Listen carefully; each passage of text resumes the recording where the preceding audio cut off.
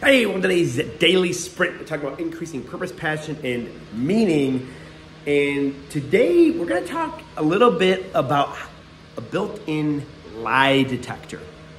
You know, that we want to surround ourselves and spend our most valuable resource, our time, with truthful human beings. People that are going to speak truth into us, that are going to be straight shooters. But a lot of times, you just don't know. You're like, oh, what do you mean truthful? How do I know if they're being truthful?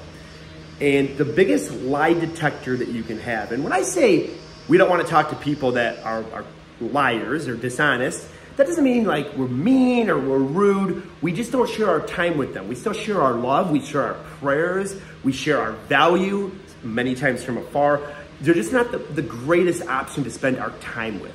So how do you know? How do you know if you're around an authentic, genuine, truthful human being? And it starts with this. It's actually very simple. Do they lie to themselves?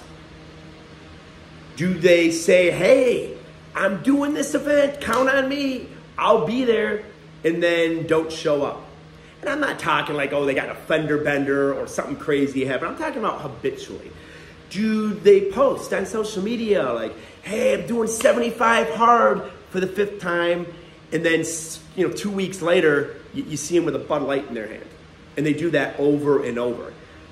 People will never be honest with you if they're not first honest with themselves. So it's very, very easy and simple to assess character.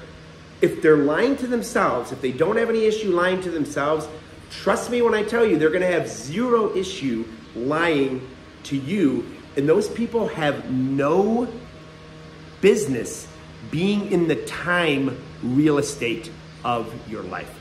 I'd love to hear your thoughts in the comments here.